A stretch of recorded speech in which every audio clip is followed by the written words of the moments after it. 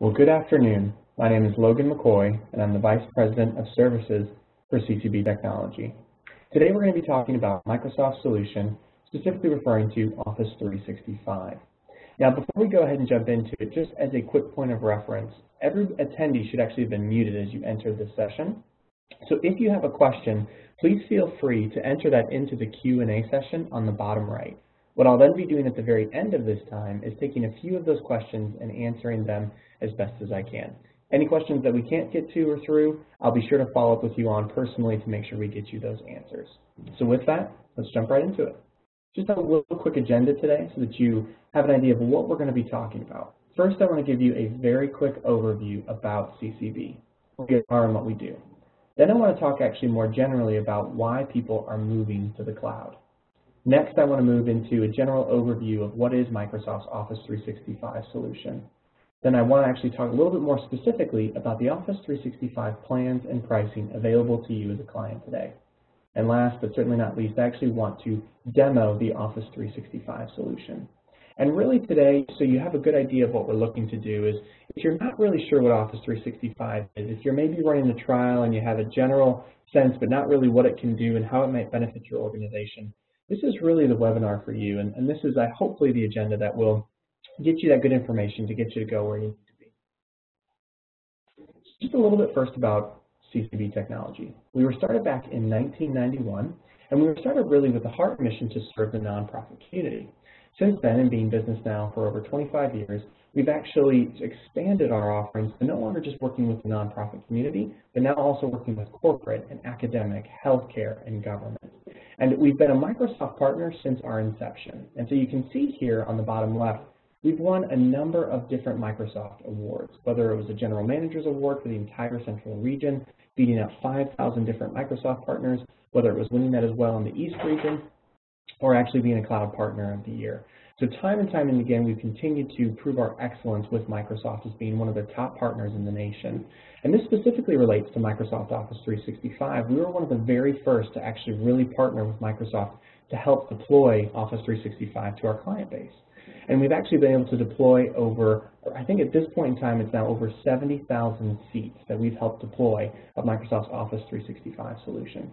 So we do much more than that, but as it relates today, as you kind of know who we are at CCB Technology, we definitely have a lot of breadth and expertise when it comes to varying cloud solutions, notwithstanding Microsoft's Office 365 solution.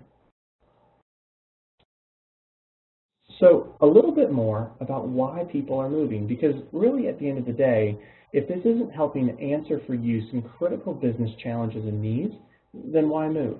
And so I just very quickly want to run over about 4 different benefits that we are seeing of why clients are moving, I would say at a fairly quickly pace now, into varying cloud platform solutions, including Office 365. And the first is really around predictable and manageable costs. And this really kind of comes from the fact that when you look at a number of polls out there, 82% of all companies have stated that they saved money in their last cloud adoption. And of that, 32% are seeing a 50% ROI since moving to the cloud. And a major reason for this, when you look at it, is there's a number of things that you're actually saving money on. So you might be saving money from a software perspective, equipment, installation, server upgrades, break fix, maintenance, electricity and cooling, so on and so forth is really where you're able to save a lot. But it's not just necessarily even about saving, it's now also being able to have predictable and manageable costs. Because one of the benefits of a subscription-based model is you're able to effectively manage those costs going forward because you know what that's going to be on a monthly basis. So gone are the days of trying to have to guess if I think a server is going to cost $15,000, but I don't really know. I'm going to have to dive into that a little bit further. It's going to be a big pop this year, but I don't know what that really means for the budget next year. Really, this seeks to address one of those things where those costs oftentimes were kind of guesswork initially until you really dove into it. Whereas now, once you get up and running, it's very predictable and very manageable. And another one is flexibility and productivity. And this is absolutely critical because in our day and age, we have a number of customers who they're moving a lot of their employees to a remote type environment, right? They're allowing their employees to work from home, or their employees are traveling more. And so because they have this flexible and dynamic type environment, they nonetheless have to enable their users to remain productive. So their users have to be able to access the documents that are critical to them in the field just as they would if they were in the office. And so a number of our clients are saying that some of the biggest benefits they're seeing from a cloud-based solution is the ability to enable users to work just as productively out of the office as if they were in the office. With that as well, one of the biggest things that comes along and that we often deal with when we're talking with our clients about cloud-based solutions is really how secure is it? How reliable is it? And the biggest thing that we really kind of come to in all of that regard is that, well, at least for Microsoft's Office 365 solution, it meets many industry standards and compliances. So they have built-in email encryption, email archive. They have in-place e-discovery. They have built-in retention policies and data loss prevention for things that are going to relate to HIPAA and PCI, FISMA, FERPA, so on and so forth, right? Microsoft is willing to actually sign a BAA. So if you're a healthcare organization, they're willing to sign that basically carte blanche to just say, we will ensure what we need to based within this agreement, right? On top of that as well, Microsoft has done a phenomenal job in securing their data centers, both from a physical and a virtual perspective. And if you're interested about that, you can actually easily go to Bing or Google, whatever your preference is, and type in Microsoft Trust Center, and they give you some phenomenal information in there regarding the steps that Microsoft takes to ensure that their data centers housing your data are secure and reliable. And last but not least, really one of the big reasons why people are moving is because it gives you the ability to allocate your resources. And a lot of times people say, well, that's a very general statement. And the thing that I like to focus on first and foremost is really IT is becoming absolutely critical to the overall health and I would say growth of an organization.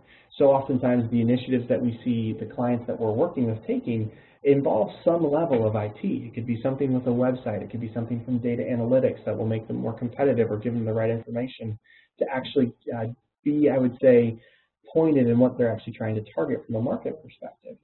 But oftentimes what we're still seeing is that a lot of the clients we work with, their IT people are yes, they're responsible for managing the day-to-day, but that's all they're responsible for.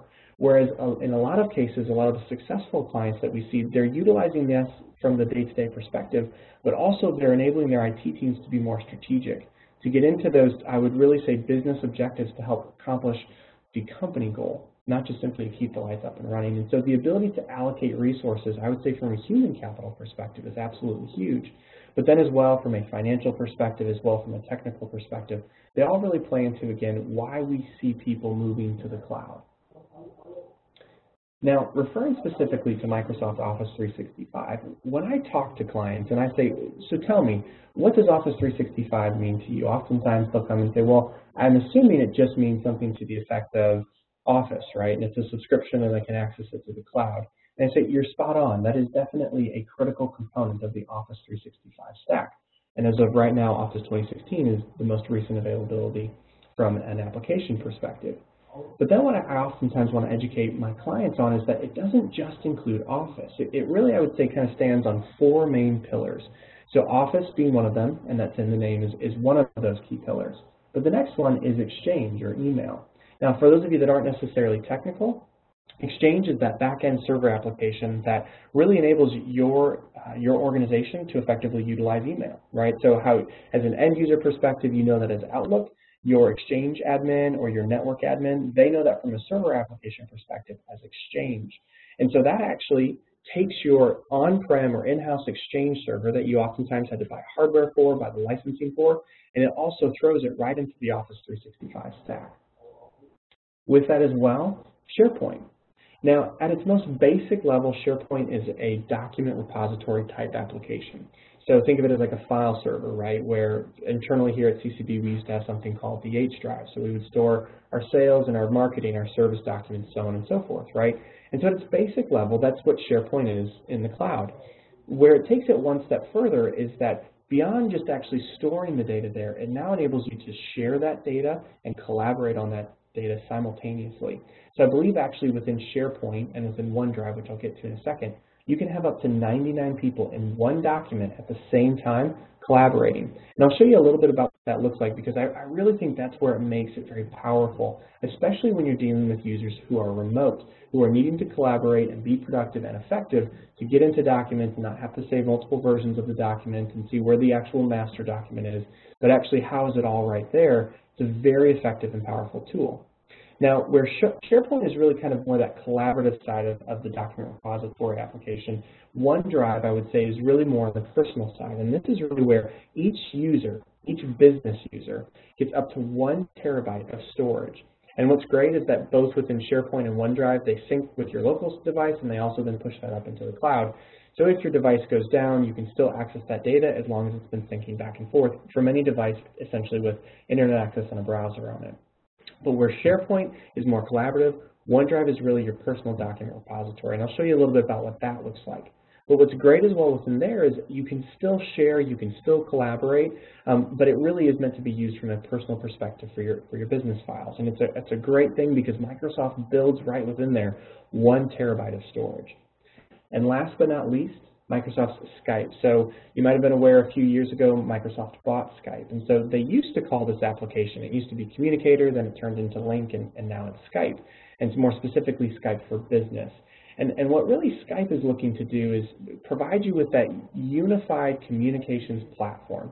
So whether it's instant messaging, presence, web conferencing, video conferencing, now they've built in a cloud PBX and PSTN conferencing, all of that right within one solution. And just speaking from a personal perspective, we like to say we drink our own champagne or eat our own dog food here at CCB.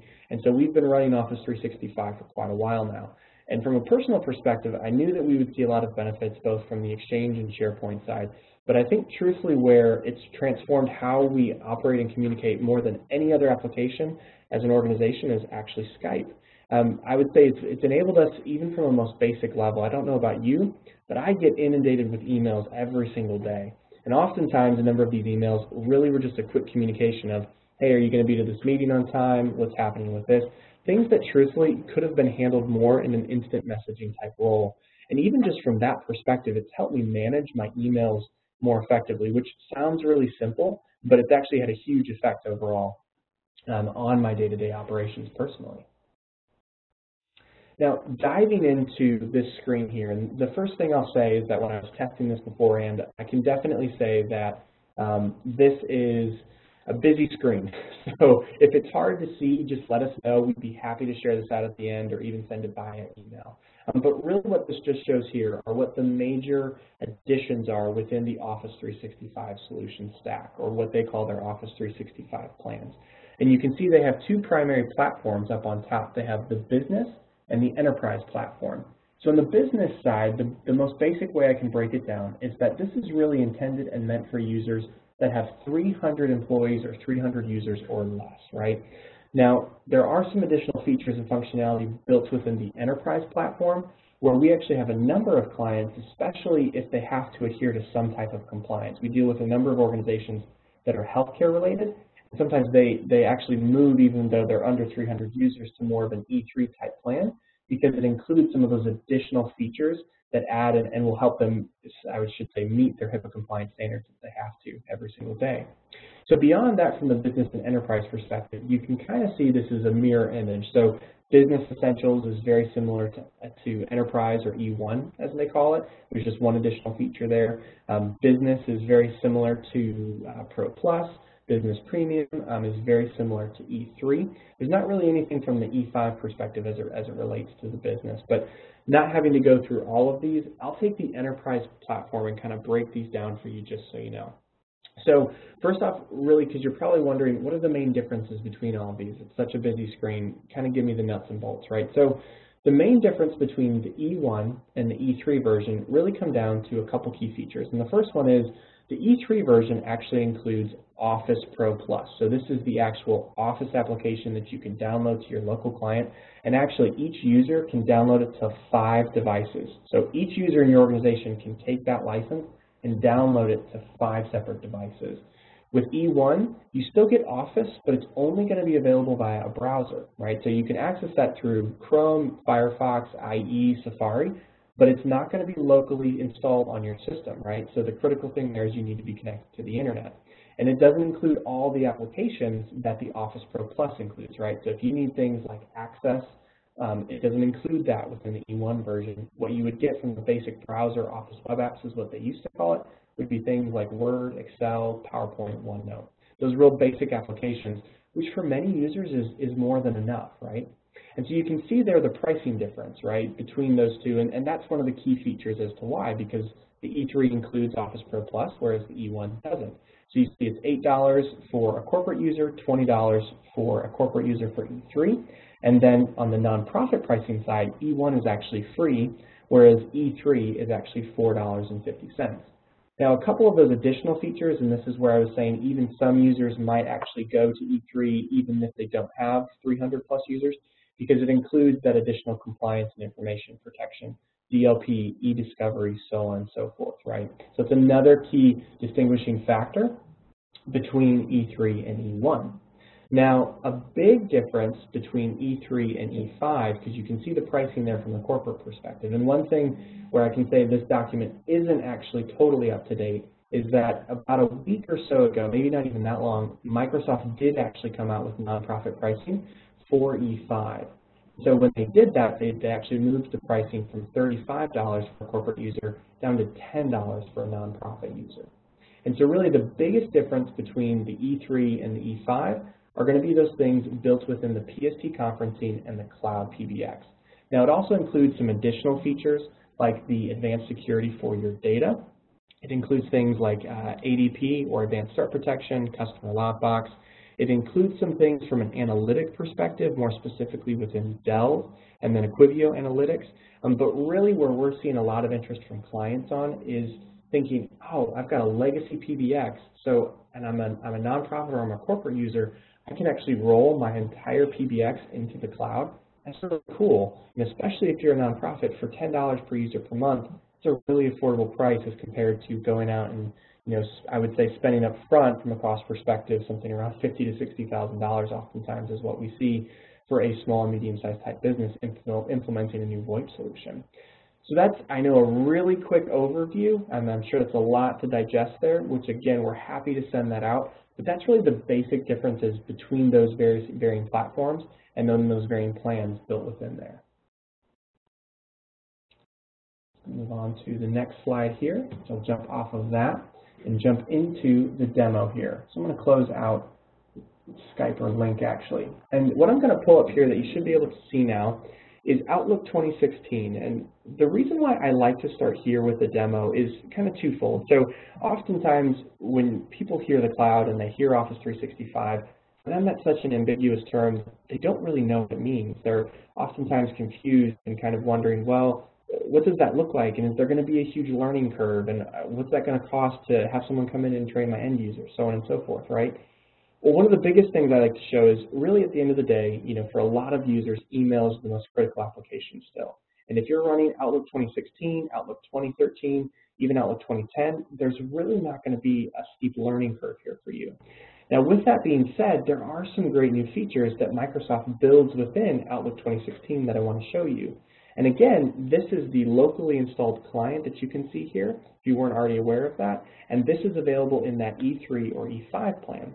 And something I didn't touch on in the pricing licensing guide there that I should have touched on earlier was just the fact that you can also buy just Office Pro Plus, so no email, no SharePoint, no Skype. You can buy that a la carte. You can also buy some of those additional, I would say, security and archiving features as well a la carte. For the most part, people are doing them within those plans or those additions, though. So again, kind of getting back to here, wanting to show you just a couple of the really cool features now built within Outlook 2016. One of the ones that I absolutely love, that I think is really, really great, is when you go to open a new email, oftentimes, and I'll pull it up over here, if you're going to attach a file, you would often have to go and search for that file, right? Well, what Microsoft actually has done is they've taken that and they've made it intelligent. And so they know that oftentimes most people are attaching a file that they've recently worked on. And so what they do is they'll actually come in and they'll list the most recent files that you worked on, and they'll actually, from that standpoint, then let you pick right there so you don't have to go and search for it. Now, before I go and click on this, just one quick note is that oftentimes it's pulling these from your local device.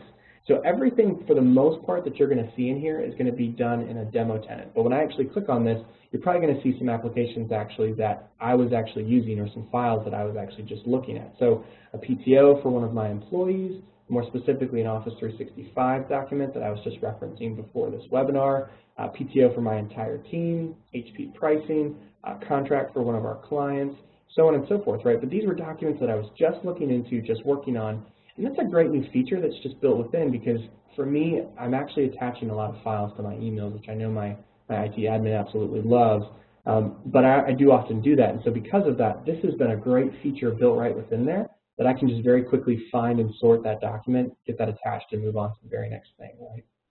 The other cool thing that Microsoft did, and they actually did this in 2013, but it's also available in 2016, is they built in these, I just call them Outlook apps more or less. And so what they did is they built in a couple cool features, and one of those is actually called action items. And so I don't know about you, but oftentimes I can get a lot of emails from whether it's the president of my organization, whether it's someone in my services team, and it's rather lengthy or long. It's giving a lot of information, but for me, I'm just trying to figure out very quickly, what do I need to respond to? What are the things that I need to act on? And so if you go right here and you actually click on action items, it's actually going to go in and actually sort that email, and in sorting that email, it's going to tell you, hey, we think we found something that you need to respond to, and it basically does that off of words, and it does that off of actions as well, or questions. And so right there you can see it pulled it off of a question mark, and then actually said, we think you need to respond to this. Now, another cool thing actually that's built right within Outlook now, and this is really great actually for a lot of people who are traveling a lot, they're in the field, they're just really not in the office a whole lot, but maybe they're traveling and they're not necessarily familiar with an area. They get an email, such as this, in this example here, that actually includes an address. And what's really great that Microsoft builds right within Outlook is they have an integration with Bing Maps. And so if I go and click on this, it's going to read the email and it's going to say, hey, we think we've actually found an address. And right there and then you can see it gives me the location. I can drill down into that, and actually if I have a general idea, say, oh, okay, I see where that is. I know exactly. If I just need to get directions, I can go right here and click on Get Directions, which are some really cool new features that they had built into 2013 that they've kept in 2016. Now, something new that's in 2016 that you're going to see on the left right here is groups. And really, this is meant to function almost as a dynamic distribution group. And I love this because I know a lot of times for us here internally, in order to do a distribution group, it's kind of a lengthy process. Usually only our admin does it, and it's not always necessarily dynamic, right? Well, the great thing here is that Microsoft has built within Outlook 2016 this groups folder. And you can have a number of different groups within here, and they can be based around projects, they can be based around a client, it can be based around a specific user group within your organization or a department, but you can very dynamically create those right there and then within that groups folder. Within as well, something that I want to point out right here that you'll see, there's also this resellers folder. And this is specifically tied into a SharePoint page that I'm on and that I'm following that is Karen Berg, who's the demo tenant that I'm associated with, I'm actually linked to. And so all the emails, all the calendar invites, very similar to what's happening with this groups up here where you can start a Skype conversation, view the files, and use the calendar, all exists as well right within here, being tied back into SharePoint as well, so that integration is just absolutely wonderful. Now the other really cool thing that Microsoft is doing, and I think they're trying to do a lot around email management, to be quite honest, because they know that truthfully for most of us, we're just inundated every single day with email. So one of the things that they came out with recently, and that they had come out with it just around the time they were releasing 2016, is Clutter. And I know a lot of people, kind of like Conversation View, have a love-hate relationship with Clutter. I absolutely love it. And the reason why is because, you know, oftentimes previously you had your inbox and you had your junk and you would move things to your junk, but there wasn't necessarily, unless you created a lot of rules, those in-between folders to say, well, I know this isn't necessarily critical or urgent, but I still need to get to it at some point. It shouldn't go into my junk. There are things that I need to be aware of, but I don't need to read it right away. It's not absolutely critical, right? So the really cool thing about Clutter is that it's also intelligent. So if you say, for example, I start moving all of Carlos's emails to Clutter, then what it will start to do is it'll say, okay, it's going to base it off of the conversation, and it'll say, is this conversation just the one that you care more to have in Clutter? But if it starts to see that I'm moving everything of Carlos in there, then it's going to say, no, this user actually now needs to go into Clutter. So it's really cool because it actually bases it off of the conversation, the topic, the user, so on and so forth. And it's, again, intelligent. And the really nice thing I like as well is you can set it up to where it sends you an email at the end of each week to say, hey, we moved these files dynamically into Clutter for you, these specific emails. Do you want those in there? If you don't want those in there, we're obviously more than happy to move them out. You can manage that. But it's very nice because unless you're very organized and good with rules, This is a very nice, quick way that I know, at least for myself, I get a lot of information from vendors like Microsoft and Apple and HP. Still things that I need to stay on top of, but maybe not necessarily critical. And so I have all of those going right into that clutter folder because it just dynamically reads those now and puts those in there. It also does that with other vendors just based on the email because it knows it's a vendor, which is really cool.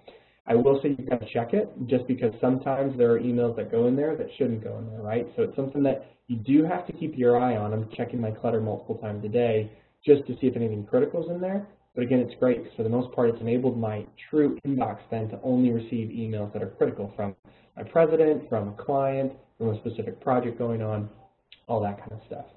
Now, the other cool thing they started to do from an email management perspective, and then I'll move on from here, is they've got this nice little tab up here called Cleanup.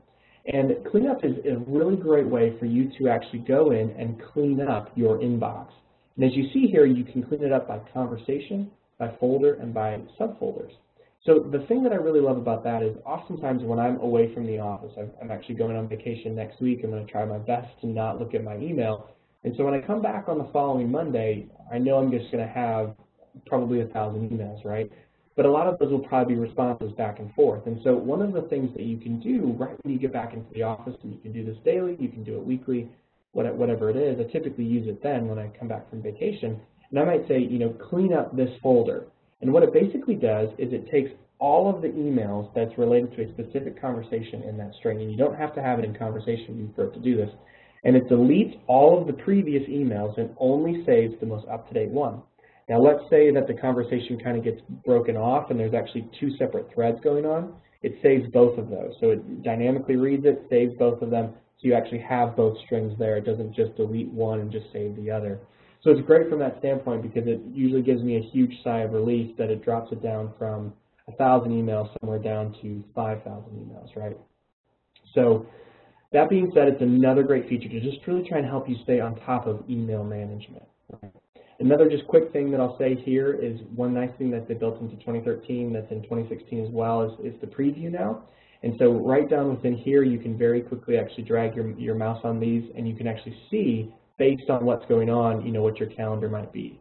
You can see right here it's pulled up calendar, and it's actually going to go in here. Obviously on the right, you can see I've got it listed there as well. But on the left here, if I didn't want that because I needed more real estate to see my email, I could just very quickly go and drag my mouse right on there, and it's going to show me what my schedule is for the day.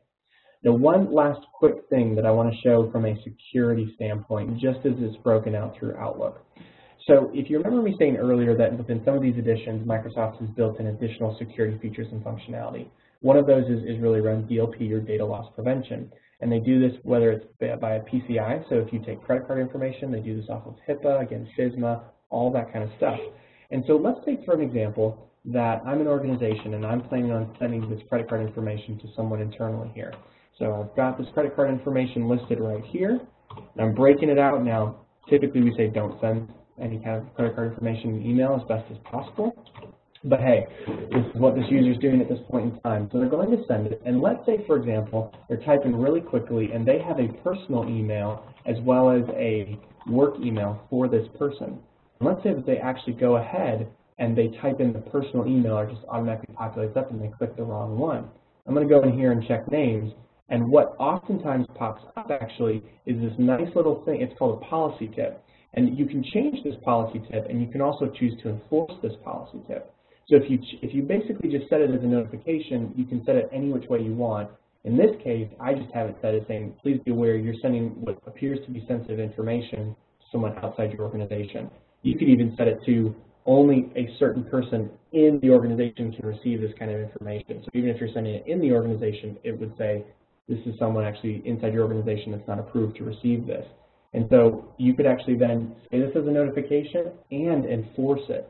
So you could set it as a notification where the user gets this, but if they go and send it, then the admin also gets a copy just to be aware, and they get a notification. Or you can enforce it to say, I'm sorry, this is not something that we believe you can send at this time to outside the organization or to the specific user, and it automatically enforces you for you there.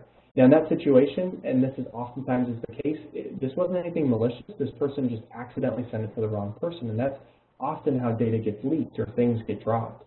And so this is just another way that Microsoft is trying to build that into the overall ecosystem of their solution stack to help protect you as an organization.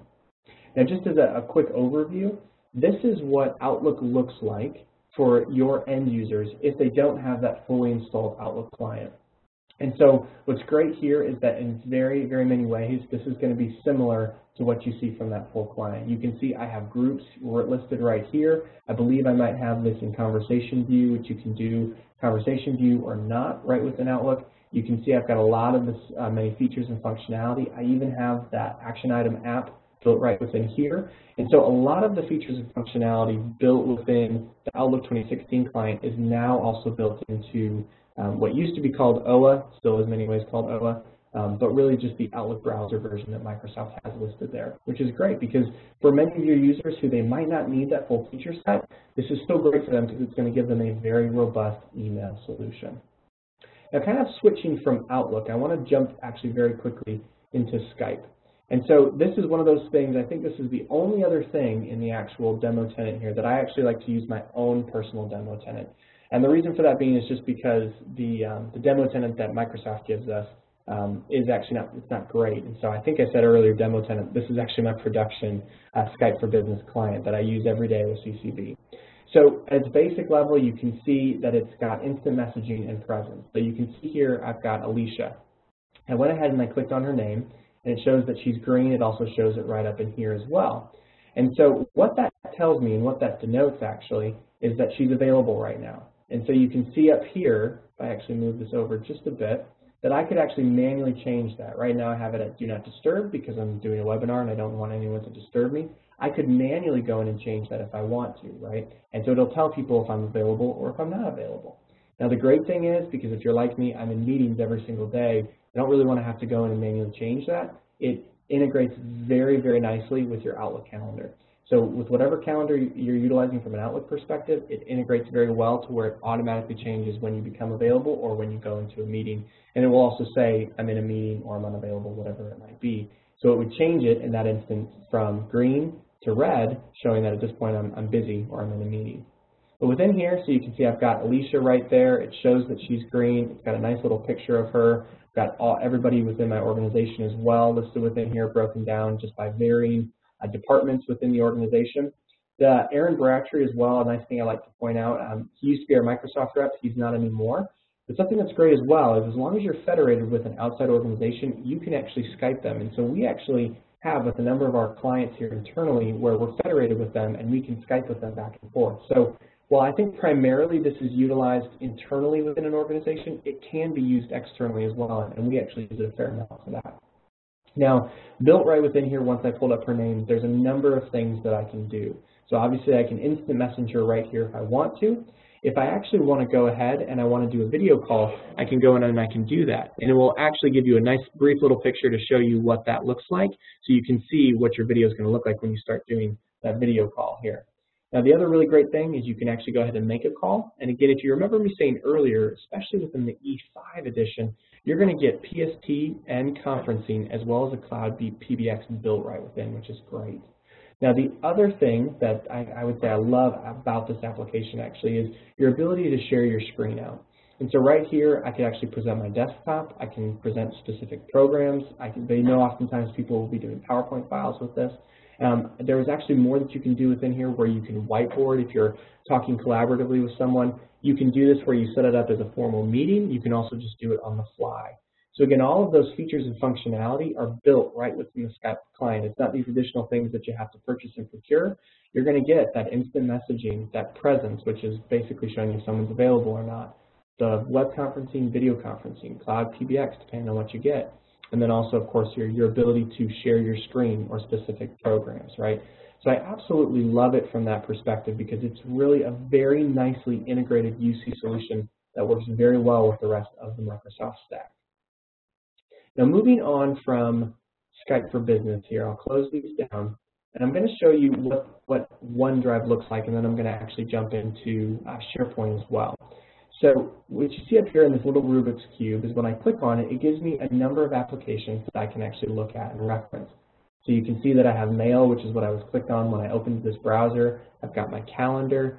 People actually is Skype. I don't know why they don't just call it Skype, but it's basically the same thing here. I'm not going to go through all of these because I think I could be here for another 10 to 15 minutes talking about that. But you can see here as well OneDrive and Sites. So OneDrive, again, referring to that personal storage where each user within your organization gets 1 terabyte, and SharePoint referring more to that collaborative application. Still a document repository, but really its nature in essence is to be collaborative, right? So if I go ahead and click on OneDrive here, it's going to pull me into Karen Berg's OneDrive account. And this is where, again, if I have local files that I'm working on my local device and I save them to my local device, but I have the sync set up to OneDrive, then those documents will be syncing back and forth. Same as if I was working on it within the web browser. So let's say I was working within OneNote Online or Word Online, make those changes. It's syncing those changes.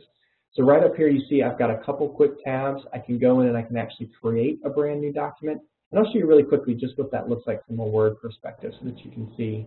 It might take a second to load here just because I'm sharing this out. But the reason why I want to show it to you is because it's a very rich application. It's not some kind of Word Lite or anything like that where you don't really have much features or functionality. It's very, very, very powerful. The same thing holds true for Excel. There are a couple feature sets and functionality sets that are in the Excel locally installed on-premise applications that aren't in the online. But for most users, the online version is going to give you more than enough of what you actually need, right? So I can go right here and actually create a brand new document if I need to. And this is where I was referring to. Even if you don't have that full version of Office, you could go right in here and you could actually create a brand new document and it saves it to your OneDrive. If I needed to upload a specific file or folder, I can do that as well. And if I just need to sync, if I'm syncing between my OneDrive that's stored locally on my device and with what's being pushed into the cloud here, I can do that and it will sync all of those changes that have recently been made. Now right within here, what's great within these ellipses is if you click on that, it's going to actually give you a bunch of varying tasks. And so I can choose to open it in OneNote Online, or if I had OneNote locally installed, I can do it there. I can also share this out. So if you remember me saying earlier, this really is meant to be used personally. It is, that's the primary intention. However, you still can share out specific folders or files within your OneDrive. And so right within here, I could go in and actually share this with someone specifically. So if I type in Alan, for example, Alan Steiner, VP of Corporate Marketing within this demo tenant, type him a personal message, I could then go in and click share, and it would actually go in and it's going to send him an email with a hyperlink. And when he clicks on that hyperlink, all he's going to see is this. He sees nothing else in Karen's OneDrive. And the nice thing as well, you'll see that popped up here, and I'll pull it up in here so you can see it quickly, is that it will actually send you an email letting you know, hey, please be aware you've shared this with Alan Steiner, so it sends you a copy of that. So again, if I click on this, because I'm in Karen's demo tenant, it's still going to show me everything, but if I was logged in as Alan, I would only see that specific file, nothing else. Another great thing is that right within here, they've got something called version history. So you can actually see the varying versions that are saved within here and who made the last changes, which is great because if you have a lot of documents going on at one point in time, it's a great thing to see within all of that.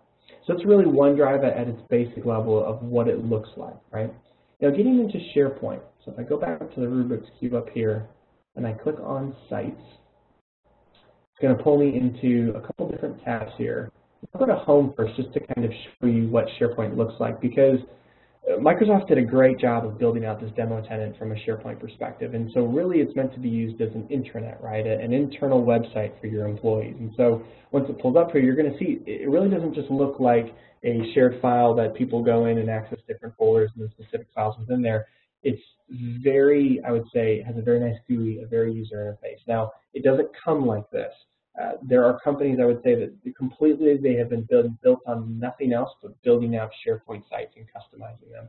So it's very, very difficult to do. It takes a lot of training. It's something that we actually have partners that we work with who do this very, very well because it's not just building a nice looking intranet site where people can quickly find information that's pertinent to them, but it's also you can build with workflows within here. And so within this, and I think for sake of time, I don't really have it right now, but if I did, I'd show it to you.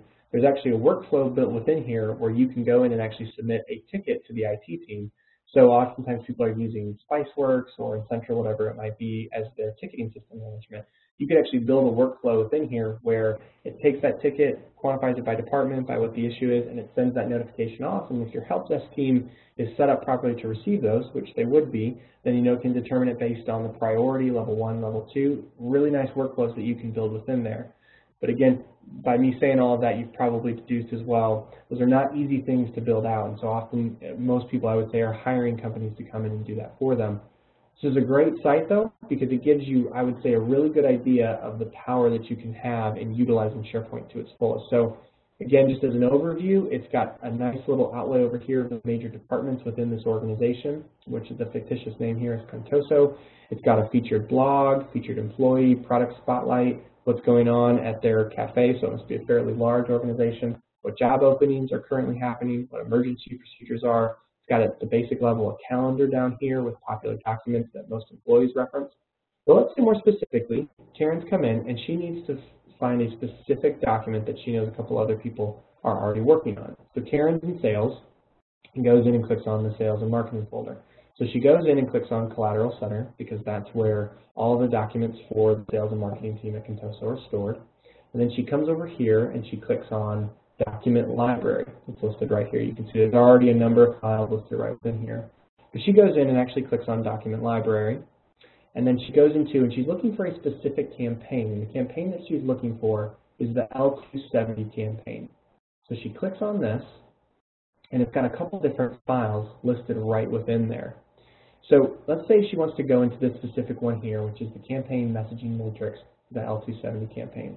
As she goes and she clicks on this, it's going to pull up this document as an Excel online file. Now, what I'm going to do here is I'm going to go in and I'm going to edit this workbook, because again, right now I'm just viewing this. I'm not actually in there doing anything to edit it. And I can choose one of two things.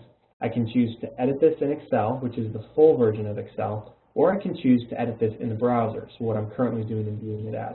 Now, a key thing I want to note is that if you want to have a collaborative time where you see people in the same document at the same time, you can't do it in the full version. You can download to the full version, make those changes, sync them back up here, and those are all going to show, but you're not going to be able to see people at the exact same time in that document if you're doing it on the locally installed Excel application. It's really only available in the browser version, right? As you can see here as well, I could also, just like I could in OneDrive, share this with specific people or groups if needed. So again, Karen wants to be collaborative with a couple of her users. She goes in and she chooses to edit this in a browser. Now the next thing that I'm pulling up here, you're going to see a side-by-side. I have another user within this demo tenant. He's going to go in and choose to edit this in the browser as well. And once this pulls up here, what you're going to see right up at the top up here, so again, this is the CIE administrator. This is not Karen, but it actually tells me that Karen Berg is also in this document and editing it. And you can see over here in Karen's, it also tells me, hey, just be aware you were the first person in, but now multiple people are in and editing this document. So let's say if I come over here and I click on this, you can see actually that it showed what actual column or row the person is in actually editing. If I just went in here and said test, please be aware, and then for example, that's what I have listed right now, that's listed right there, you can now see that that showed up on the other side. The great thing is it saves those changes dynamically, and it also saves who made those changes. So if multiple people are in that document, it could get a little crazy, and Microsoft has done a great job of saying, we want you to be collaborative, we want you to be productive, but we know you need to be organized as well. So if, for example, a change is made and that kind of messes up the whole document, well, again, those changes are made, versions are being saved, so you can go back and roll back to a previous version as needed. So again, just really kind of showing the power of SharePoint to be able to collaborate, and especially for those users that are in the field and that are remote, this is a very effective and powerful tool. Now, kind of jumping out of here from a Karen Berg standpoint, I am going to jump very quickly into the admin console because I want to be conscious that I'm sure we have some people on this webinar today that you would be responsible for managing your Office 365 tenant, right? So what I've pulled up now is the Office 365 tenant for the CIE admin. And one of the, I would say, tabs listed within here that's not listed in the general user tab or Office 365 tenant is this admin right down listed below. So if I go and I click on admin listed right within here, it's going to pull up a nice little dashboard. And it might take me to the brand new one. Right now, yep, Microsoft is in an admin center preview where they're actually coming in and they're changing the whole layout of everything that this looks like right now. So yeah, I figured it's probably going to have me confirm that, which is normal because it's got the new center that it's utilizing. So I'm just going to go ahead and click back in and actually go to the current one that most people that I know are actually using in the production environment right now. Because a lot of people, some people are utilizing the new one, which this is the new one, but I would say most people are still utilizing the old one. So I'm just going to click on go to the old admin center because it's still kind of in beta, getting rolled out. And this is what it looks like. And so if you can see there, it's a nice little dashboard and overview of your current Office 365 tenant. So it's going to tell you the health of your organization. And so obviously, as you see listed within here, green is great, right? So it does say, though, right next to it, service was restored, which makes me think, oh, interesting, something must have happened. So you can actually drill down into this, and it's going to tell you not just what happened, but what the measures and steps were taken to correct that. You can see that there's also an issue going on currently within this Exchange demo tenant. So it's talking about what's going on right now, where they're at in the stage, and when they expect to have this completed by, right? You've got a couple really nice quick shortcuts listed up here if you need to reset a user password, add a new user, assign licenses, all that kind of stuff built right within there. Now, listed right within here, if I click on users, I can very easily go into my active users and see who all of my users are that are currently active. And if I actually clicked on their names, it's also going to tell me what kind of Office 365 license they have, how many they have assigned. It can actually enable me to do a couple of quick things here as well. So it's great from that feature and functionality perspective to manage your active users as well as your deleted users, which is listed right below. Now, another great thing, you can manage all of your domains listed right within Office 365 right here. In this instance, they only have one, but you can manage a number of those domains pushing through your Office 365 as needed. One of the things that I think Microsoft did that was really great is they know that the licensing overall just model was a huge headache. So managing that, making sure you were compliant, it was just really hard and difficult to do. So what's great about the Office 365 tenant is they've taken that and they've put all of that into the admin console. So you can very quickly see, like within this perspective, I have 25 total users. Since this is a trial, it would tell me on the next couple slides here when it's looking to expire. It tells me how many I have available and how many I've assigned, right? Now, if I want to look at the bill of what I've been paying on a monthly basis for these users, then I can go and I can actually sort by month. Again, this is a trial, so I'm not going to have anything there, but I can actually see what I've been paying on a monthly basis, which is great. It breaks it down very nice and clean right here about all the varying licenses that I have and all that I have assigned and if any have been expired. So if I have a new user starting and I know I need to assign them an E5 license and I see, okay, so I've got 25 total licenses, but let's say here it didn't say 25, it said 24, great, I've got another license that I can assign to them. If not, I know I've reached my max and I need to go and provision another license, which I can very easily and quickly do down in the Purchasing Services Center right here. You can also do this actually by procuring it directly through CCB by the CSP model, which is really the preferred method to go. And it's something that you can definitely talk with your account manager about, because in that instance, it doesn't really change anything for you. It basically allows us to do that for you on your behalf. I'll say it that way just for sake of time. Kind of going down here, just more specifically to focus on Exchange, because I know that for a number of people, when they think about a lot of what they're going to be managing from an admin perspective, they want to know what it looks like within Exchange. And so when it pulls up here, what you're going to see is that it's got it listed very nicely here to the left and then breaks it down a little bit more here in the center. And so it really does it very nicely, because if I want to go into recipients here and I want to see the mailboxes that I have within my Exchange admin console, it's going to break down each of those mailboxes listed within here. It's also going to break that down based on per user mailbox, by the group, by the resource, so distribution center, conference rooms, all that kind of stuff listed right within here. I think from a bandwidth perspective, we're starting to slow down a little bit. So I won't stay there. I'll jump back into permissions, or jump into permissions here. So this is great because you can assign those permissions, those roles, based on if someone's an admin, if they're a regular user, if they're just using OA, and what that looks like, right? Now, compliance management, and this is really where you can buy it a la carte, but you really get to see, I would say, the power and utilization within the E3 and the E5 platforms. And this is really where you can utilize in-place e-discovery and hold. So if you're a legal organization, if you're HIPAA compliant, you have to keep documents for a certain number of years, and you have to be able to sort through them quickly. So you can have the archiving built right within. You can set that however you need it to be set. And then obviously you can have the e-discovery built right within, where if I need to find a document with the word bunny in it, for example, you can very quickly sort all the emails that have the word bunny over the last 7 years.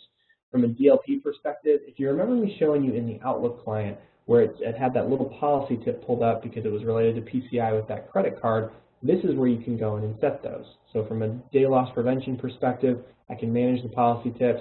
You can see that with the credit card, I have it testing with policy tips right now. I could choose to enforce it, which again, if I would have then tried to send it, it wouldn't have let that email with the credit card information go through.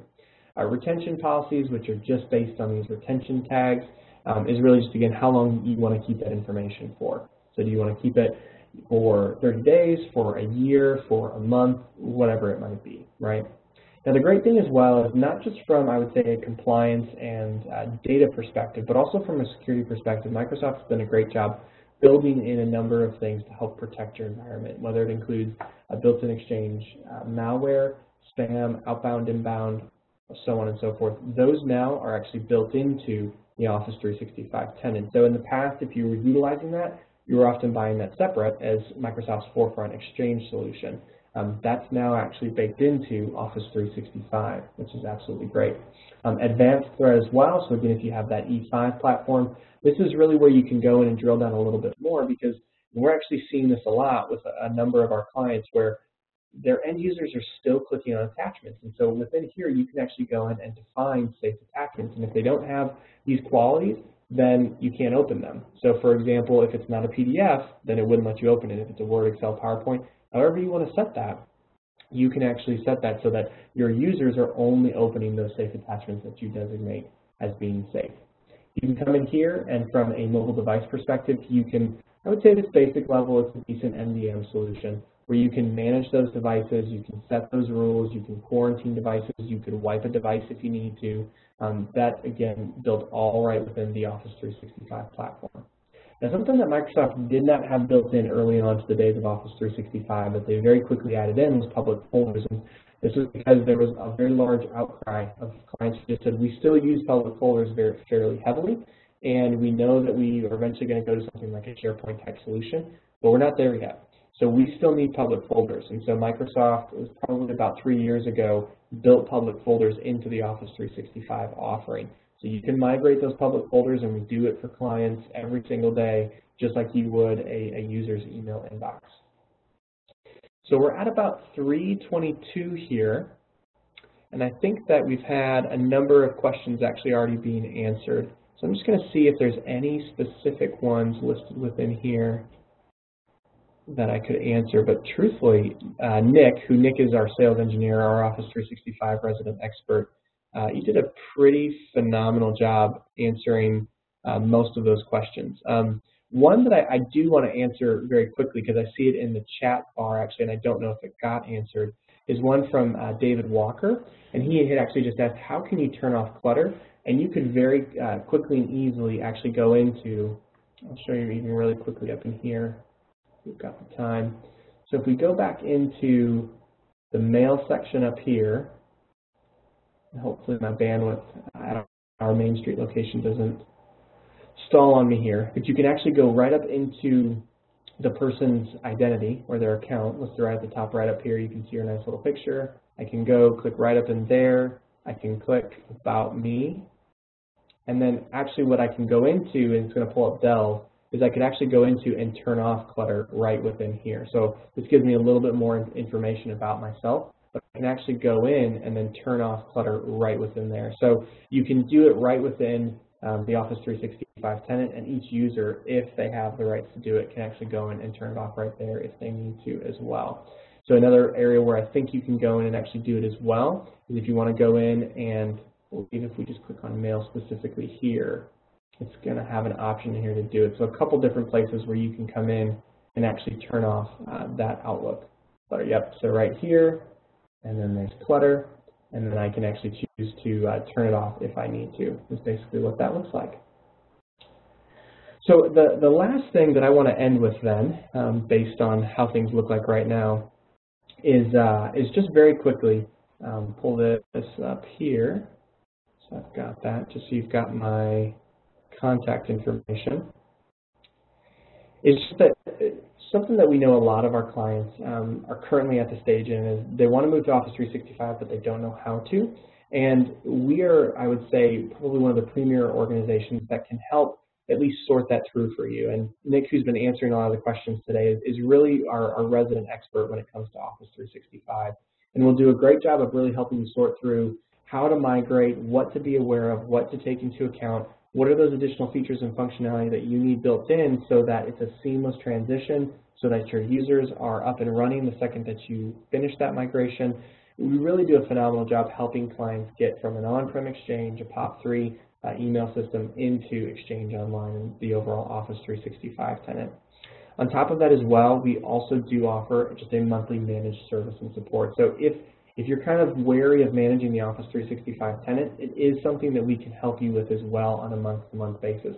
We can do it on an hourly basis for you if you'd like, but we've tried to bring our pricing down so much, so especially for our nonprofit clients, so that it can be affordable to you and you don't have to worry about managing it from that perspective. And within that as well, one of the cool things built within our monthly offering is a cloud-to-cloud backup solution. And this actually will take those backups as well. So if anything were to ever happen, you can actually very quickly sort through your emails as well as your OneDrive documentation so that you can go in and manage those right there and restore those if needed. So with that being said, I think we're going to end just a little early. But I'd like to thank all of you for taking the time to attend today. I hope this was worthwhile. I'll kind of leave it open just a little bit longer in case there are any other questions coming through the Q&A or the chat window. But again, thank you all so much. I hope all of you have a great day.